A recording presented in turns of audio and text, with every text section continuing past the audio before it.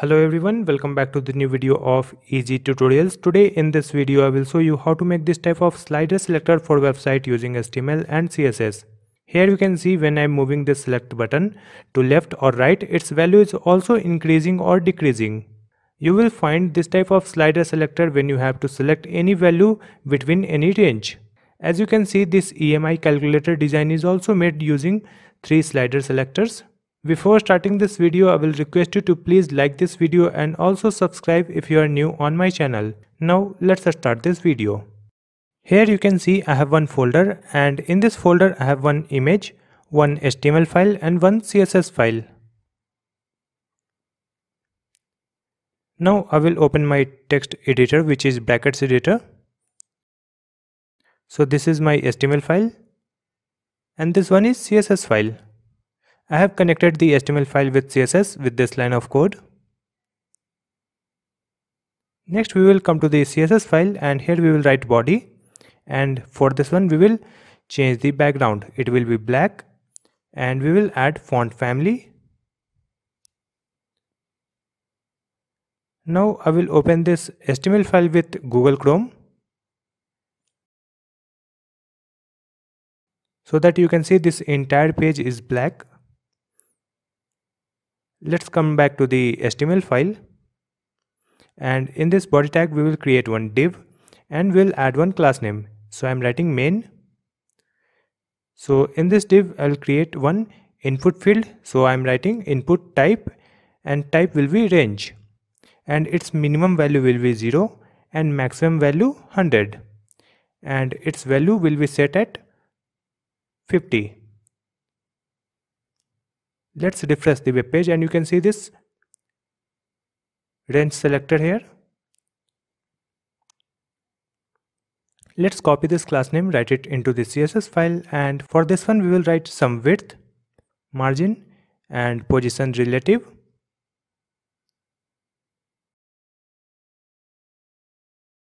Refresh the web page, you can see this selector here.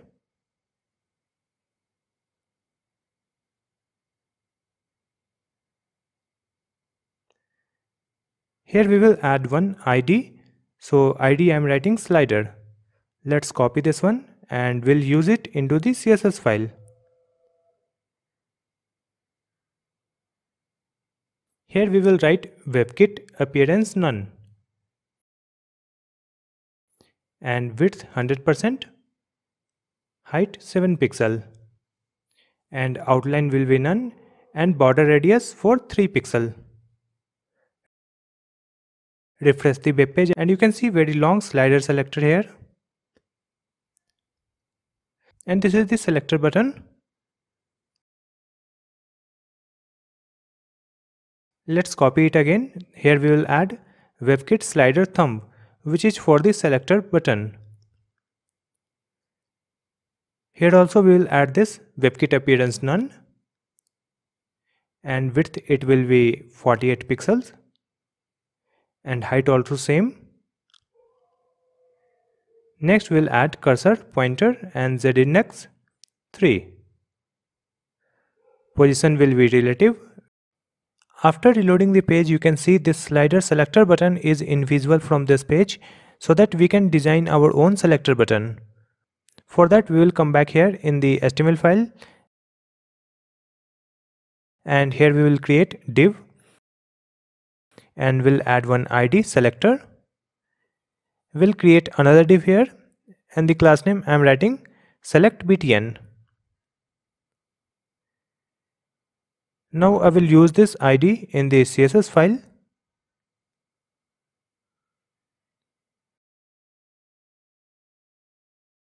Here we'll add height and width, then position absolute.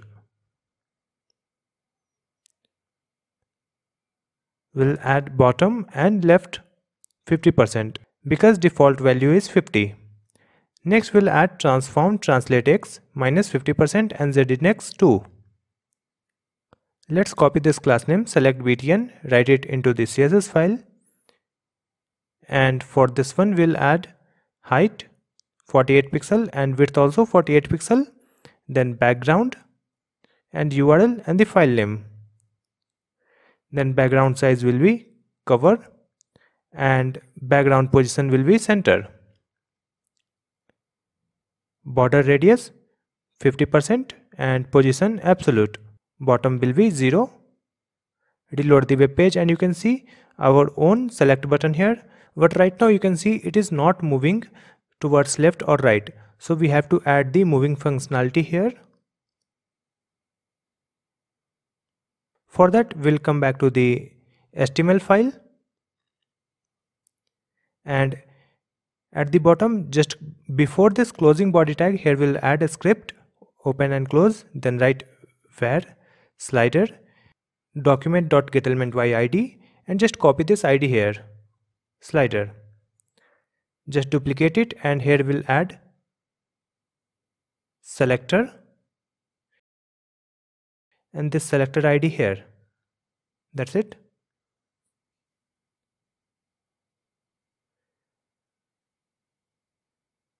Next we'll write slider.onInput equals function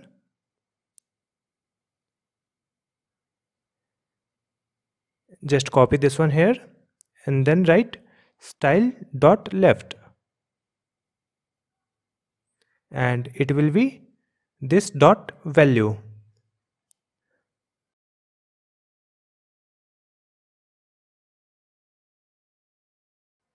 And then we'll add %. That's it. Refresh the web page. Now you can see this select button is moving from left to right.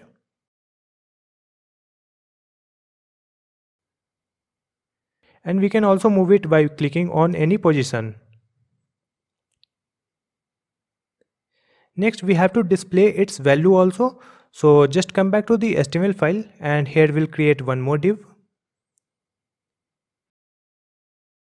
And here we'll add one ID. So the ID is select value. Just copy this ID and write it into the CSS file. For this one we'll add width and height. Then position absolute and top 0. Background this color. Border radius 4 pixel and text align center. Line height 45 pixel and font size 20 pixel. Font weight will be bold. Refresh the web page and you can see this small box here where we will display the value. You can see this small box is also moving with the button. Let me copy it again. Then we'll add after and here we'll add content. It will be empty. Then border top 17 pixels, solid and this color. Next we'll add border from left, then border from right. Position will be absolute and bottom minus 14 pixel, left will be 0. Refresh the web page and you can see this down arrow for this value box. This entire box is moving with the button. Next we have to display the value in this box. So just come to the HTML file, duplicate this line and here we will add this one, select value and ID also select value. Next we'll add here select value dot inner HTML equals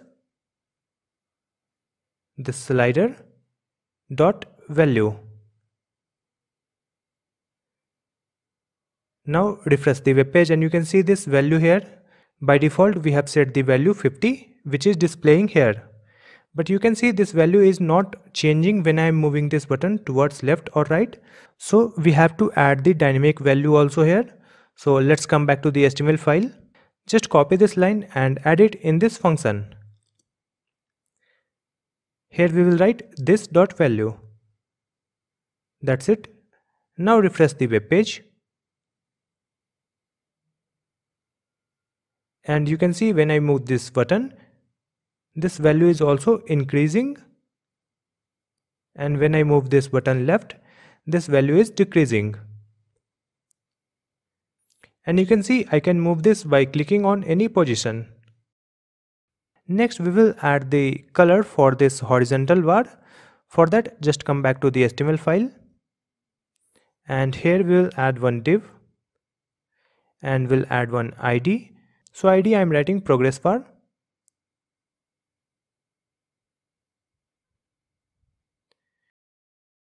Just copy this ID and write it into the CSS file.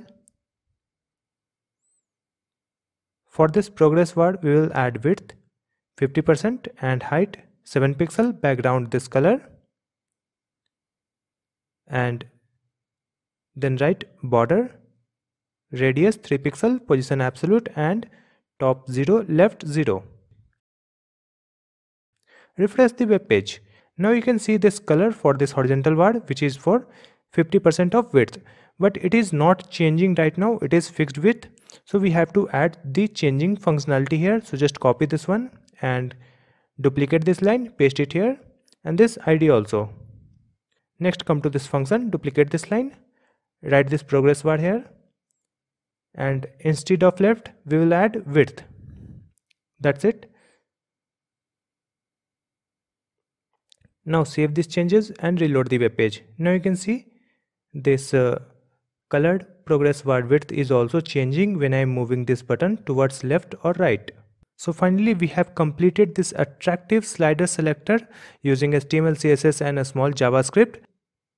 I hope this video will be helpful for you. If you have any question, you can ask me in the comment section.